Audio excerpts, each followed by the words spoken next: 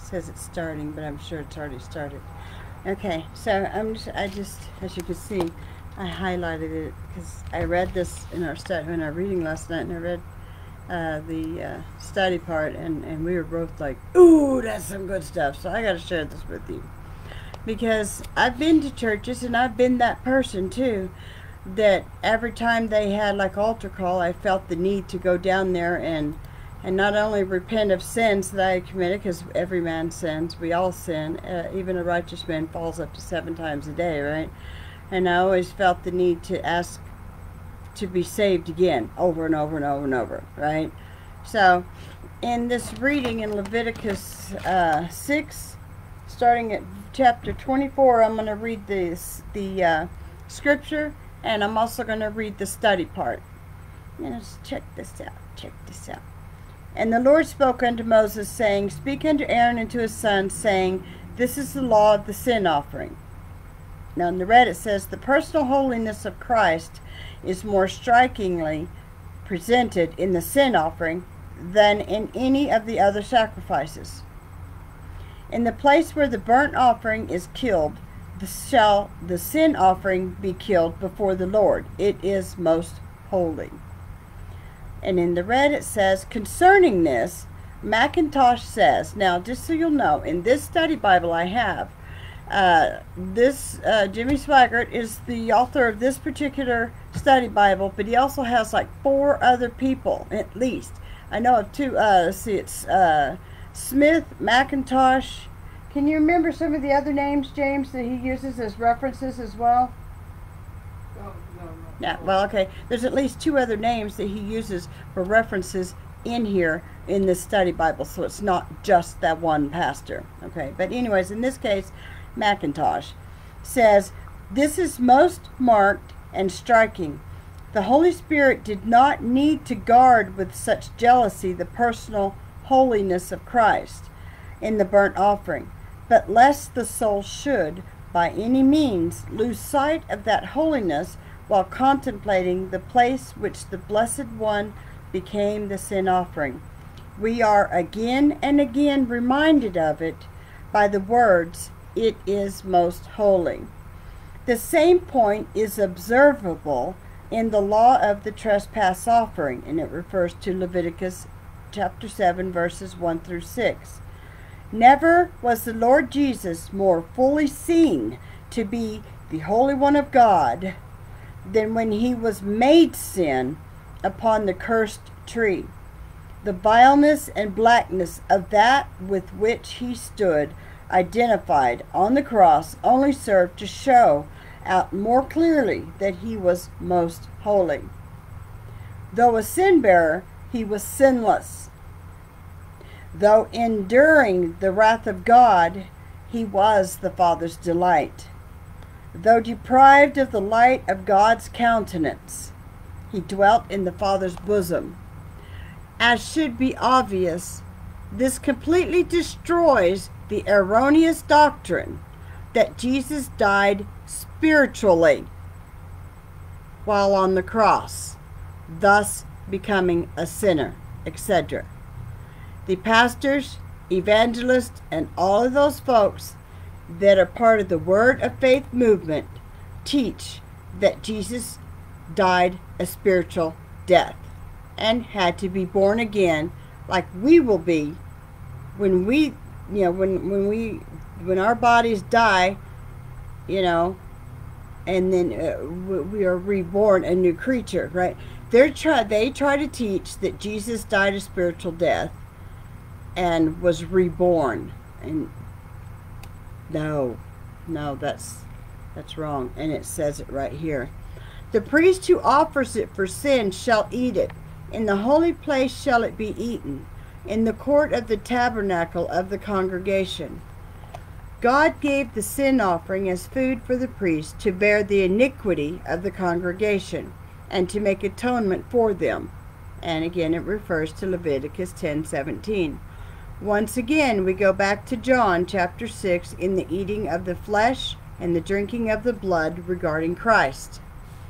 The flesh provided by the sin offering constituted a part of the livelihood of the priest, as it constitutes our spiritual livelihood presently. Ezekiel 44, verses 28 and 29. It was to be eaten in the holy place of the sanctuary. In fact, 8 of the offerings, there were others besides the blood sacrifices, had to be eaten in the precincts of the sanctuary. Whatsoever shall touch the flesh of the sin offering, thereof shall be holy, in a sense, making this the holiest offering of them all. And when there is sprinkled of the blood thereof upon any garment, you shall wash that whereon it was sprinkled in the holy place. This proclaims to us the preciousness of the blood. But the earthen vessel wherein it, the sin offering, is sodden shall be broken. And if it be sodden in a brazen pot, it shall be both scoured and rinsed in water. So desperate a malady is sin, that anything that came in contact with the sin offering had to be washed, broken, or scoured. All the males among the priests shall eat thereof, it is most holy. And no sin offering whereof any of the blood is brought into the tabernacle of the congregation to reconcile withal in the holy place shall be eaten. It shall be burnt in the fire. Concerning this, Williams, that's another person, says, the sin offering whose blood was brought into the sanctuary symbolizes Christ bearing before God the sin of the whole world. The sin offering whose blood was not so brought in, but whose flesh was eaten by the priest, represents Christ as making his own the sins of the individual sinner who believes upon him. Amen. Isn't that awesome? I love our Lord. I love our Savior. And then I want to read this, whom we are going to be seeing so soon, folks, so soon. So, dealing with Israel and Ukraine, the Israeli Foreign Ministry issued a travel warning to Ukraine. Israelis staying in the country are advised to reconsider their stay and avoid areas of tensions. The Foreign Ministry also stated that an operation had begun to evacuate the families of the diplomats and emissaries.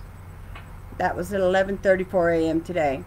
And then just a few minutes, 15 minutes ago, CNN reports that there is growing speculation among U.S. intelligence officials that Moscow has no plans to wait until the end of the Winter Olympics in Beijing to launch a military offensive against Ukraine.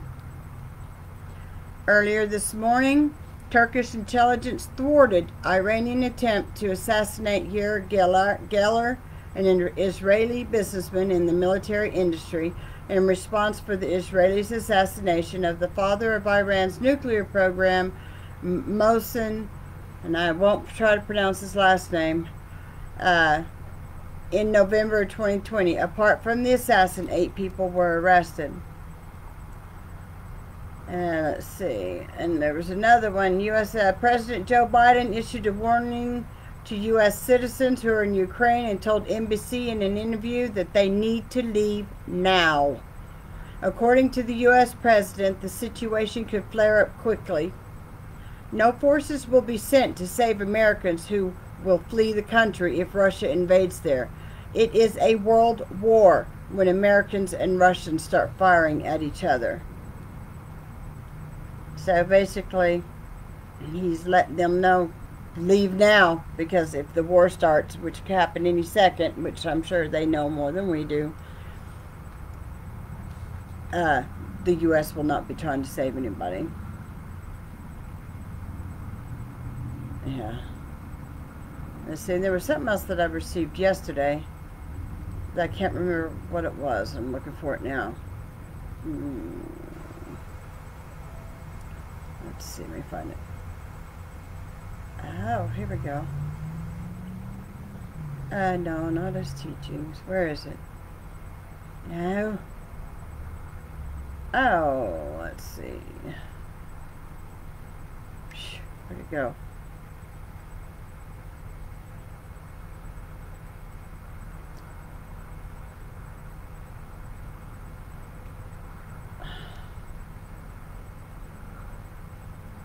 Gosh, there's so many notifications from him.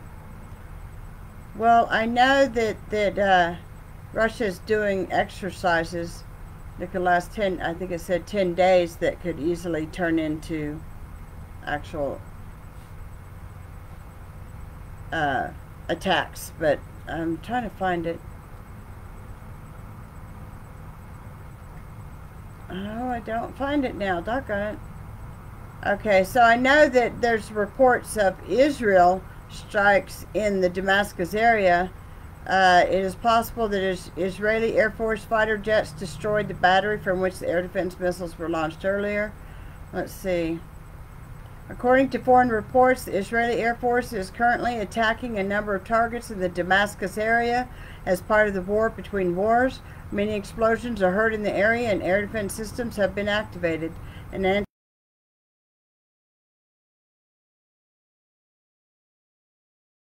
exploded in the skies of the country, and an alarm was activated in Samaria.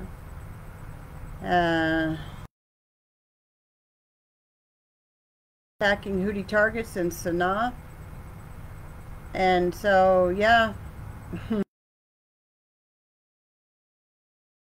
Where it talks about Damascus becoming a ruinous heap, and talking about, you know, Ezekiel 38 and 39 as far as the war of Gog and Magog.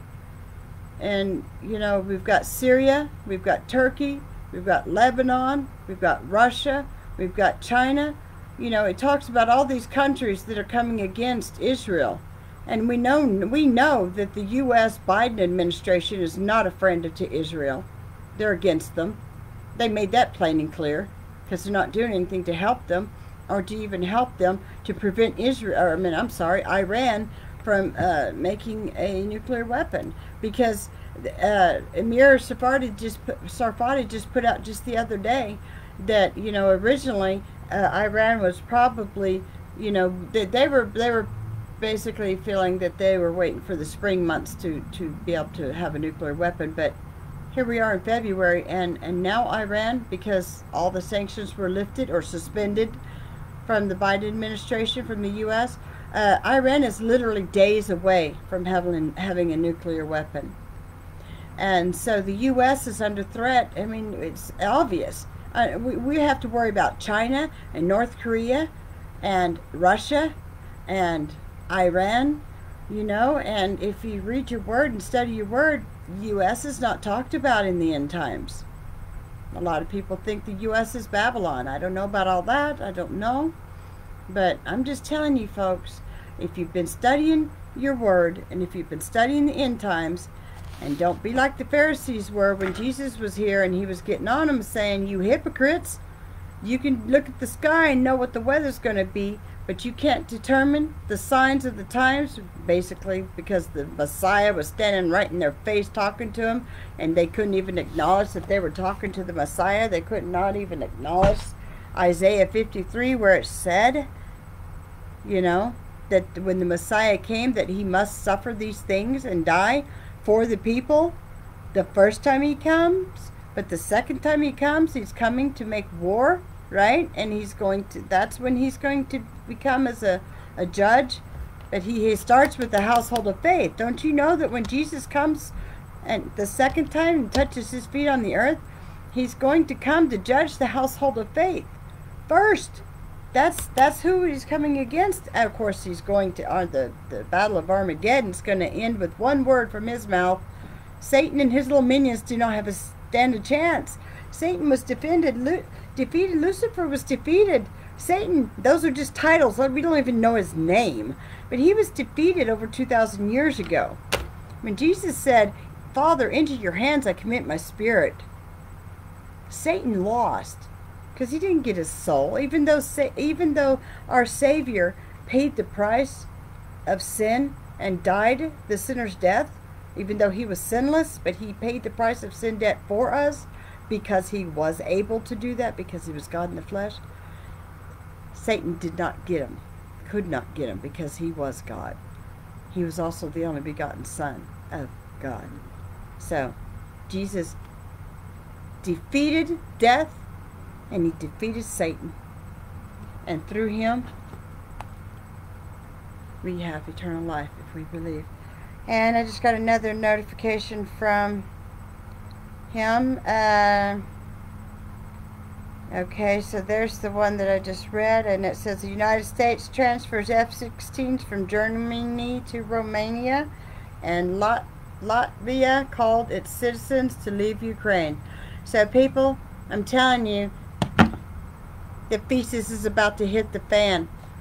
You need to make sure that you have your house in order. And when we say your house in order, we're talking about your heart. We're talking about your relationship with the Father, your relationship with Jesus Christ. Do not let Satan lie to you anymore and say you have plenty of time. Folks, there's not any more time.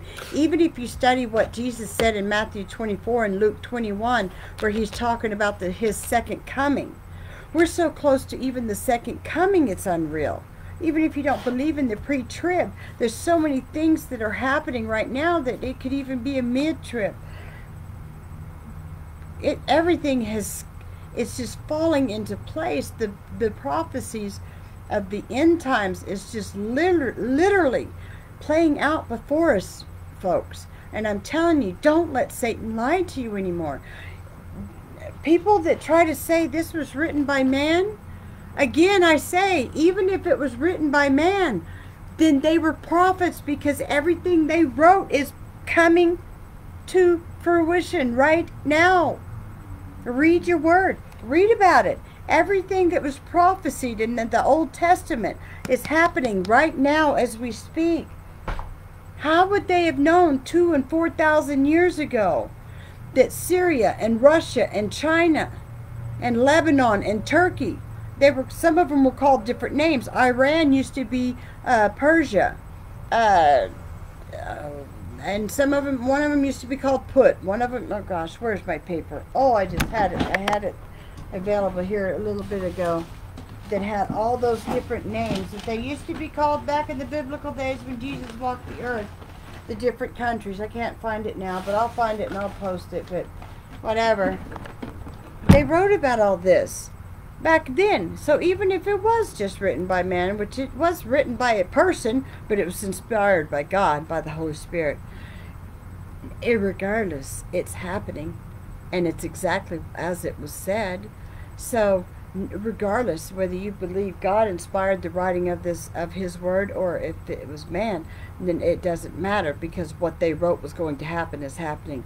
And if you don't have a confession in Jesus Christ, if you do not truly believe in your heart and confess with your mouth that Jesus is the only begotten Son of God, and that he died for our sins and rose again from the dead and is seated at the right hand of God, if you do not have that confession in him, you will not be raptured. You will not have eternal life with the Father. And a lot of people are like, oh, there's no heaven, there's no hell. Yes, there is. There is good and there is evil. There is. And I'm telling you, the worst part that horrifies me, the scariest part of nothing else about hell that scares me, is the eternal darkness. Because everything about God is good and light.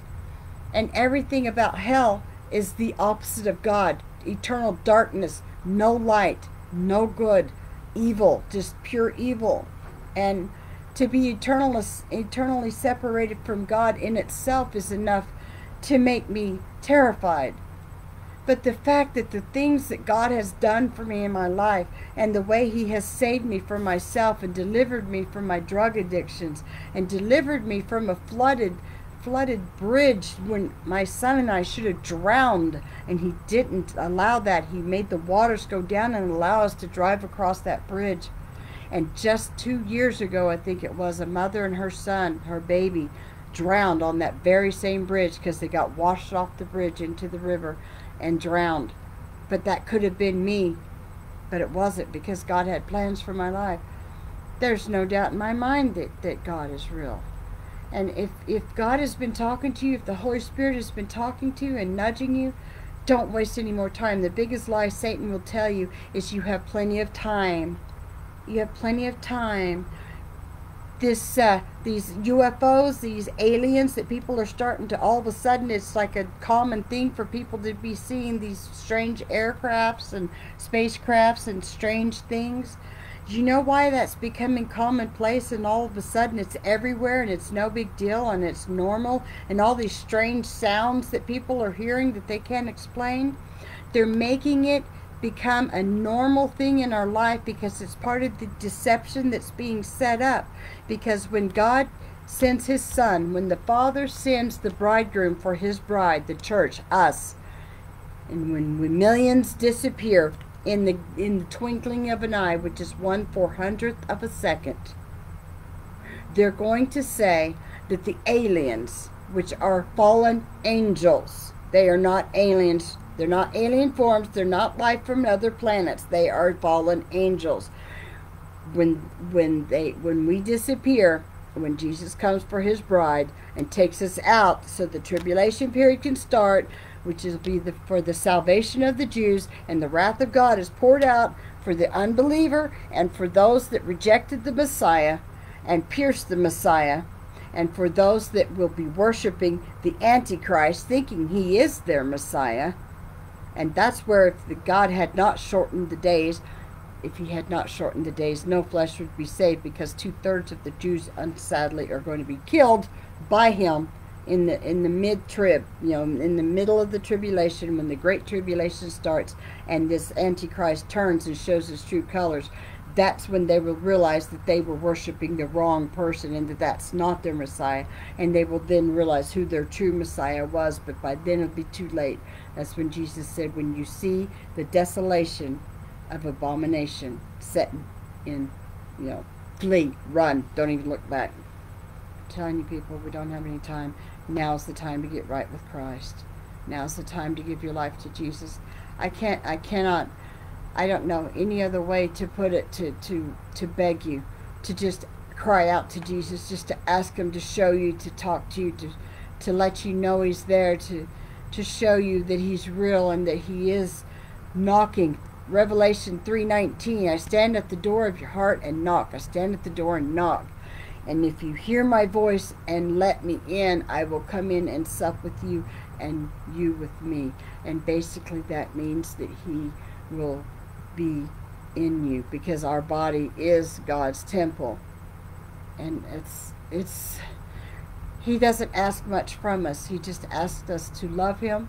And if we love him, we'll keep his commandments. And to share the good news with others. We are so out of time, and there's so many people that are losing hope. There's so many people that do not know that Jesus is our blessed hope. Titus 2:13, watching for our blessed hope. Time is so short. We're running out of time. And when the church is gone, they're going to say that the Christians and the non-vaxxers and people like that were taken by these aliens to be re-educated. We will return in 7 years at the end of the wedding week, at the end of the tribulation period, when Jesus comes back for his second coming, and every eye will see and every knee will bow and every tongue will confess that Jesus is Lord, because they will know who he is. We will be with him. His saints and his bride will be with him, and he'll be bringing the new kingdom with him. And when they see him coming, then the Jews will look upon the one whom they pierced, and they will know that he is truly their Messiah. Those that are still around. I'm sorry, I just got a notification from someone from my work. But they're going to do, I cannot help but feel they're going to use the alien as a deception to where everyone went when millions of us disappear, just like that. And, we figure the age of accountability is around the age of 12, that anyone under that age, children, are not old enough to know the difference between right and wrong. And when God raptures the church, when he takes us, when he harpazos, when he snatches us out of here, because he's not going to make his bride go through the wrath of God. He is not going to make us go through the tribulation period. He's not going to punish those of us that have been faithful in serving him and trusting in him and doing the Father's will. We're going to be in the wedding week with our bridegroom. Children under the age of 12 that are not to the age that they know right from wrong are going to go too. There won't be any children unless they're old enough to say something that blasphemes the Holy Spirit. That is the only unforgivable sin. That is the only unforgivable sin. So for those that are pregnant or nursing or have babies or children under the age of 12, if you do not have a confession in Jesus, if you're not saved, your children will be taken in the rapture. And my heart breaks for you when that happens, because there's going to be a lot of mothers and fathers that are just going to lose their mind. They're going to absolutely lose their mind. And I pray that I pray that doesn't happen, but if it does, I pray that you drop to your knees at that moment and that you receive Jesus and that you understand what happened and not curse God. But there's going to be a lot of people when these things start happening on the earth, because nothing have we seen yet is going to be anything compared to what's coming, people. These disasters, this terrible weather and these volcanoes and everything that's been going on in the world that's just absolutely mind-blowing is nothing compared to what's going to happen once the tribulation starts. Nothing like the world has ever seen, nor will it ever see again. So I'm begging you, if you don't know Jesus as your personal Lord and Savior, ask him, cry out to him, talk to him, get someplace alone and talk to him in your head, talk to him out loud, whatever makes you comfortable, but just do it, and he will answer you, either through a video, through a text message, through another person. He will answer you. Anyways, we're on lunch, and we actually get a 2-hour lunch, and I may take a short nap. I don't know, I'm kind of fired up now, so I may not, but I wanted to share that reading with you, and I want you to know that once you give your life to Jesus and you confess to him, there is no scripture in the Bible for someone to have to read to you a sinner's prayer. Now repeat this after me and you will be saved. No. When the Holy Spirit calls you to repentance and calls you to the altar to repent and to be saved, the words you speak to be saved have to come from your heart. They have to be your words, because you know what you need to have to be repentant of. You know what you need to repent of. You know that you're a sinner. You know that you've sinned. You know, at that point, you know that Jesus has died for our sins, and through his blood that was shed on the cross, through his blood, we can be saved. That his blood washes away all sin. Amen?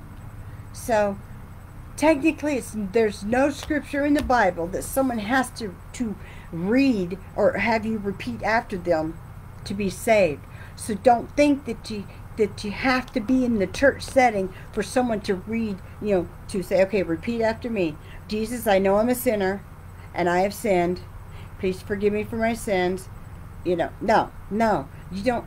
You do it wherever you are. If the Spirit puts it on your heart, if you're watching this and you feel led to cry out to Jesus and to pray to him right here, right now, if the Spirit is on you saying do it now, just start talking to him like you would your friend, like you would your mom, your dad.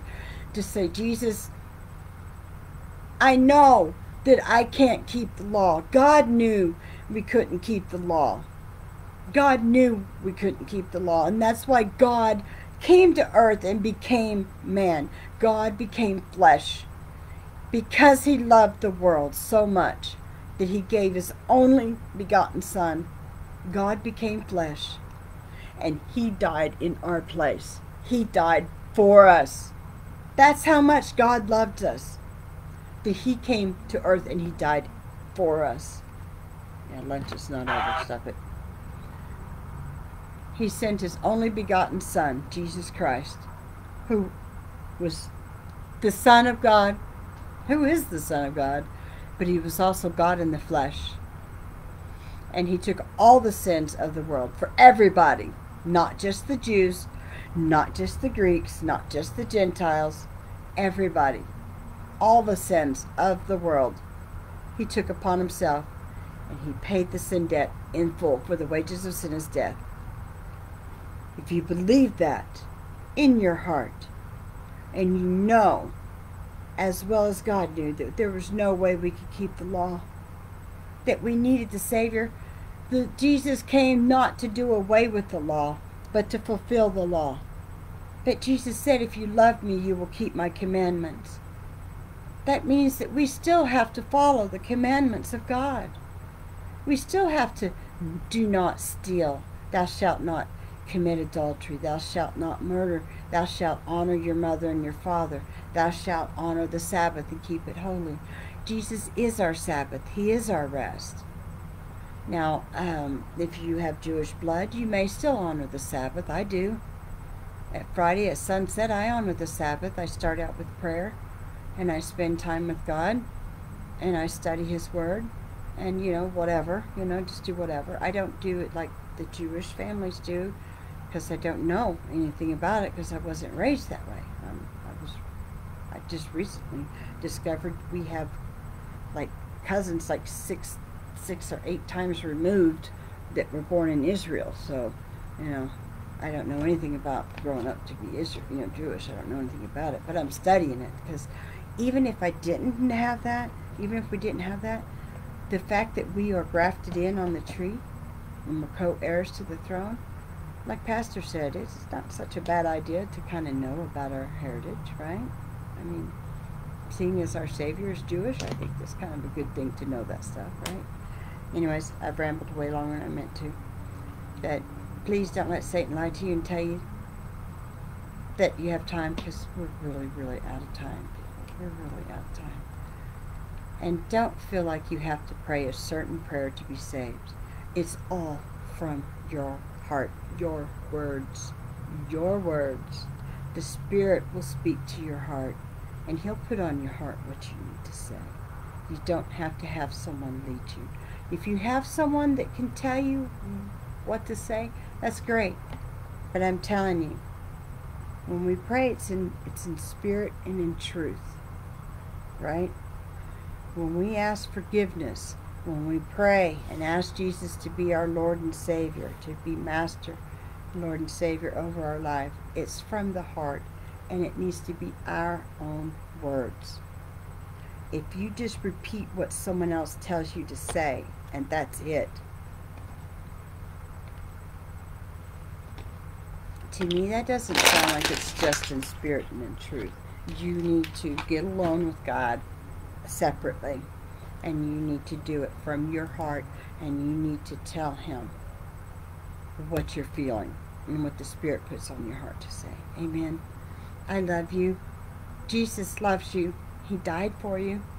And remember, Satan hates you, and he'll lie to you, and he'll do everything he can to try to keep you from serving God and from believing that Jesus is the Son of God, and that He died and rose again, and that He's coming back real soon to get His church and His bride. Amen.